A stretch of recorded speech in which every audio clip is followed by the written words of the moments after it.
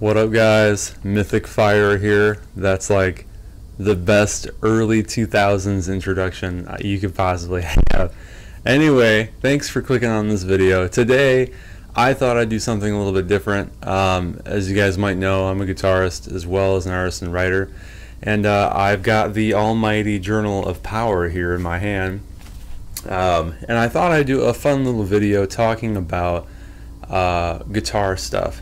I was thinking about my own journey, reflecting over a bowl of blueberry Cheerios, which, by the way, if you haven't had them, chef's kiss. They are amazing. So I have a couple things I want to talk about to kind of help people along on their own guitar playing journey, because I'm still on mine, and I'm still a student as well. So if there's anything I can do to help anybody else, I'd be more than happy to do that. So what can you do to get better at guitar? Well, there are many things, and that's a very multifaceted question, of course. Now, one of the biggest things as a teacher, my years of teaching people privately and within institutions, is that it's awfully hard to compress a lifetime's continuing journey into a 30-minute or an hour-long lesson. It's very, very difficult because you can, like the old adage, you can lead a horse to water, but you can't make it drink, kind of thing. So that's kind of a tricky thing there. So remember, we're all work in progress. We're all a work in progress, I should say. And the first thing I wanted to start off with is, of course, fundamentals. So fundamentals, I'm often referring to technique, the technical side of playing guitar. Doing the 1, 2, 3, 4 exercise up and across the fingerboard, all the way up and down like this, and then back down from the 12th fret down. Really building that finger independence and trying different finger combinations to a metronome and stuff like that. Building up your technical skills, playing with the tips of your fingers. Your first finger acts as a guide finger and can be a little bit more flat against the fretboard, just to kind of help you with legato licks or ideas or anything like that. And hammer-ons and pull-offs as well. And also learning how to hold a pick is very important. A lot of people, I angle my pick slightly downward when I'm playing so that my pick glides through the strings as opposed to coming at a 90-degree angle with more resistance. So for faster passages, I come at it like this. Look at me over here. Anyway, so those are examples. You can find plenty of articles online. I have plenty of videos available here on my channel. They're really short, little introductory lessons on like sweep picking, depending on whatever level you're at, picking techniques in general, exercises and things like that. But there's plenty of stuff out there, so feel free to peruse some of that. So fundamentals are very important, because once you have your fundamentals down, the world is your oyster. I mean, honestly, honest to God. Another thing I have written here is good teacher. Find a good teacher. I'm a classical guitarist as well. My first guitar instructor was also a classical musician in training, and so him and I would always play classical pieces together. And he was a fantastic teacher. He really challenged me a lot. He would put different music in front of me, and I would have to sight read every single lesson and things like that, and always had a fun time doing that. And I'm really, really grateful that he did that, because music is a universal language, but it's a lot like reading. When you're a young kid, you read a lot of books until you get faster and faster. That's the same thing with sight reading. You need to try your best to find a good teacher. And now in the year 2022, I mean, we have so many ways of finding good instruction through online programs, through YouTube itself. I mean, heck, I learned so much from YouTube. But also, you're gonna laugh at this, the Guitar Hero games, the first 3 at least, were the whole reason why I got into guitar. And of course, then I discovered my favorite guitarist of all time, Randy Rhoads. He's my favorite guitar player of all time, from the womb to the tomb, always. But any way you get into guitar is a good way. And back then, there was a lot of stigma around people who got into guitar because of Guitar Hero and stuff like that. People were jerks. And some people in my high school were kind of jerks about that. But I mean, I was already in marching band and in band since 4th grade, so I already knew how to read music for a C instrument like the oboe and marimba and bell xylophone anyway, so all I had to do was just translate that knowledge to guitar. So if you have a head start like that, if you're already in band now and you know how to read music, the guitar is a C instrument, meaning there's no transposition needed. What you see on the sheet of music is what you play on the fingerboard. There's no transposition, no transposing or anything. So don't listen to the haters, no matter how hard, no matter what gets you into guitar, as long as you're playing, hell yeah, we're happy to have you. So anyway, oh, okay, so another thing I have written down here is improvisation. Now this is huge for me, everybody, huge, because I love improvisation. I personally feel that my skill level as a guitar player now, as of February 10th, 2022, my whole 15-year long journey, however long it's been now, can be equated to improvisation as a big part of it. Because improv, it challenges you, it puts you in an uncomfortable situation. You're learning this new chord progression or backing track on the fly and just making stuff up as you go. And you start to develop your own musical voice. You start to develop your own musical tastes, and so people can really identify you just based on a couple notes that you might play, because of the way that you play those few notes, that nobody else would probably play them the same way. It's the same thing with artistic vision. No one's going to paint the same tree the same way because we all see the world differently, and that's great. We need that stuff, so improvisation, once you get comfortable enough with the fundamentals, I encourage you to go out there and find some jam tracks. My Line 6 Spider Jam 2.0 over here, this amp is about 14 years old now, I think. It was my first real big amp purchase after my first starter amp. I've had that amplifier for so long. It's a real workhorse. I added wheels to it at a time and some cable racks on the sides, but I've since gotten rid of those because it was just too cumbersome, and I wasn't gigging as much anymore. But anyway, what was I saying? Oh, that amp comes with like 200 jam tracks, and I wholeheartedly believe that those jam tracks really just took my skill level through the roof, like honestly. And just like I mentioned before, the ways that it would challenge me to think of new ideas on the fly. A lot of my music that I recorded on my SoundCloud came from those tracks that I just sped up or slowed down or chopped them up and made new compositions out of those jam tracks. And so yeah, I mean, improv is so huge. It's very relaxed. It's uncomfortable in meaning that you have to. You've never heard it before. Ideally, the track. So you're trying to think of something on the fly and stuff, and that's really exciting. That's where I live as a guitar player. Honestly, personally, I live in the improv land. I love improvisation. It's fun. It keeps guitar fresh. I get you'll be surprised what comes out of you. When you're improvising over a jam track, you'll be like, "Whoa, that was a really cool idea. I didn't know I could play that. That was really cool. That was really nice. I got to remember that. Let me write that down real quick." Or record that idea once you remember it, and you just record that, and it could be a new song based on that improv session. So to me, improvisation on guitar is a lot like when I'm sketching in a sketchbook or doing little thumbnails, working on an illustration. So yeah, improv is great. I love it to death. It's good for you. It's like eating your vegetables as a guitar player. Another thing I have written here is practical theory. So everybody is probably a little familiar with music theory. And I love music theory. I honestly do. Do I have a master's degree in music theory? Hell no. Do I know everything that there is about music theory? Hell no.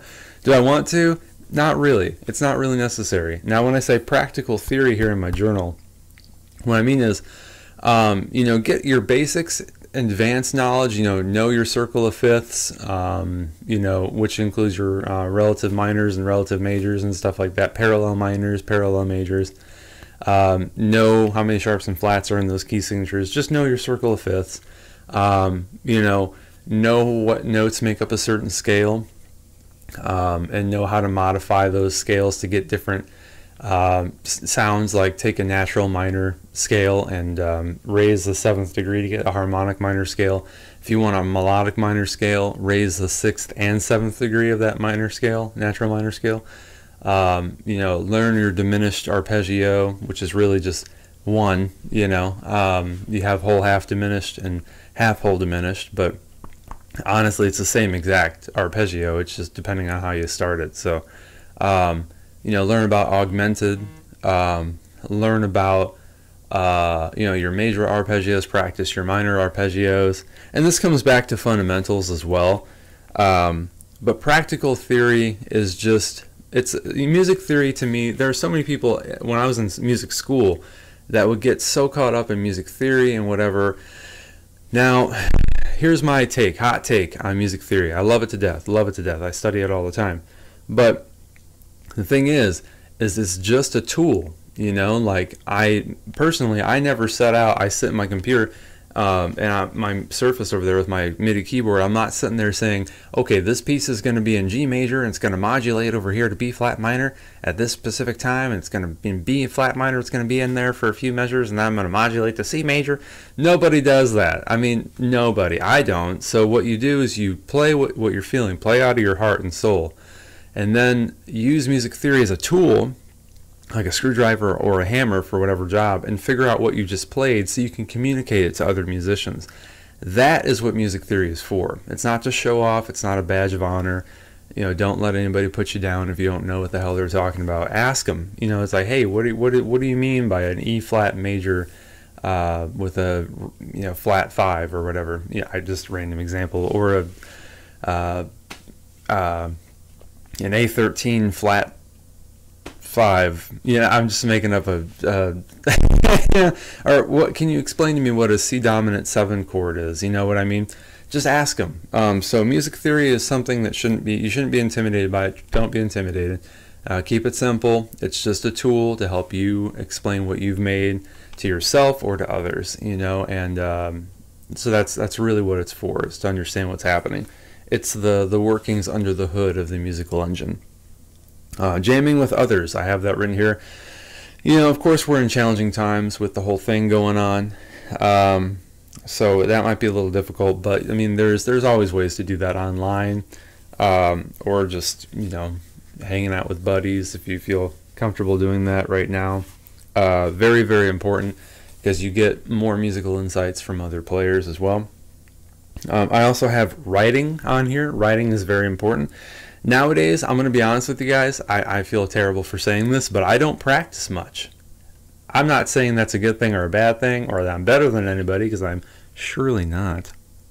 But no, I just, once you, see, there are some players who practice to practice. Some people are professional students, and other people actually have something to say with their skills. And that's where you got to ask yourself.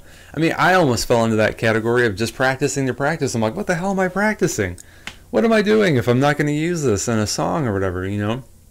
It's really easy to get stuck in technique land and not really say anything or write. And I mean, if you don't want to write music and you just want to play guitar to noodle around, totally fine. But if you're trying to actually compose music in any variety of ways that you choose, it's important to use the fundamentals that we talked about earlier, and it's important to use that practical theory and all the improv experience that you've gained to write something meaningful that makes people feel something, if that's your goal, you know. So try not to just practice to practice, you know. Try to actually get in there and write some music, you know, write some lyrics. You know, it could be really simple, just a melody over some backing chords or whatever. If you compose in Finale like I do, you know, give yourself a few chords on your MIDI controller or your keyboard or whatever, and then just write a nice little sounding melody over the top, you know. And you never know what it can turn into. You know, when a tree fell on our house back in 2013, we got displaced. I was living in a hotel with my family for about 8 months, and I wrote one of my favorite pieces I ever wrote called Remembrance in Finale 2011. And I still have that piece. It's like 36 pages long. It's written for like 3 electric guitars, a drum set, vocals, synthesizer, and a couple other things I forget now. But I love that piece so much. And the best part is it's not even done yet. I still work on that piece till this day, and I really enjoy it. So writing is huge. You know, have something to say. Don't get caught up in practice land. You know what I mean? Don't get caught up in technique land. Now, here's something that you might be uncomfortable with. I'm going to be honest with you. Teaching, okay? I wrote that down. I totally get it. I see that, and I'm just like, okay, people who just start, you might not want to teach if you're not really comfortable. You know, that's okay. Imposter syndrome is real, folks. It is, trust me. When I first started teaching guitar way back in the day, probably 12 years ago, I felt like an imposter because I'm like, how the hell am I going to teach anybody else if I'm still learning? But that's false. Don't believe that. Everybody has, you can learn something from everybody. Everybody has something to share, okay? And that includes you too. So don't forget that. Even if you're just starting out, even if you've been playing for a few months, you can still pass something on to somebody else who's brand new. You know what I mean? We all have something to share. And you too can help others by passing on the knowledge. So don't write yourself off. Teaching is also a fantastic way to keep yourself accountable for the knowledge that you have. I can speak from that point personally. It really reinforces everything you know in your own mind about music theory, about improv, about everything we talked about, fundamentals. And it really keeps yourself accountable, like we said, because you're like, okay, I really got to get this information straight if I'm going to share it with somebody else. You know what I mean? So there's an accountability there, and it's infectious because you might see some of those students that you have become teachers themselves. And lastly, this one's pretty easy. Listen to music. That's huge, huge. You'll be amazed by how many people actually don't listen to a lot of music. Try to have an open mind. You know, like, you'll find the more music you absorb and listen to, it'll start coming out of you and you're playing, and you'll start creating more interesting phrases out of all the sounds that you've accumulated in your head. You know, as musically sensitive people, you know, you store those emotions of how that made you feel, that track, that lick, that riff, that rhythm, you know, those vocals, that melody, and you store that. And when you start storing all that stuff in your brain, then when it comes time to playing and writing, you're starting to pull all those pieces out of your brain together and piece them together to create something new, you know, because emotional memories are very, very hard to forget. That's how our amygdala inside of our brain remembers things. You know, it's like, was that a painful memory? Should I learn to avoid that thing if that dog is going to bite me when I get close? You know, or was that dog friendly when I got close? You know, that might determine whether or not you're afraid of dogs, you know. So same thing, if a song doesn't make you feel very good, you know, if you're like, ooh, I don't like the compression on those vocals, or I don't really like how, you know, this track is mastered, the snare drum sounds crazy, sounds bad, you might not be compelled to remember much of that track, but you know what I'm talking about. When you really like feel a track, you know what I mean, like in your heart and soul, it sticks with you, and it might ooze out of you when you're playing. Not exactly verbatim, obviously that's, you know, plagiarism, but you're going to do your own thing with that based on the feeling that it gave you. So listen to music. Music, you are what you eat, you are what you listen to. So, you know, always remember that, and listen to as much music as you can, and keep practicing those fundamentals. I have plenty of videos available here on the channel, and I hope everything goes well. Guys, if you want to support me further on this channel, I have a new book called Zeitgeist. It's a science fiction story. It takes place in the year 8086. And it chronicles a family that is displaced from their home based on a giant terrorist takeover of their small colony planet, Xynos. You can find the book in the description below if you guys want to check that out. Thank you so much. And, you know, keep playing, keep practicing. And if anybody has any questions, feel free to leave a comment in the comment section below, and I'll get back to you as soon as I can. I'm just happy to help anybody I can. We're all in this together. Rock on. If you don't know who Randy Rhoads is, check him out. He's my fave. I love him to death, and he lives on in spirit and all of our hearts and souls. So until next time, guys, sayonara.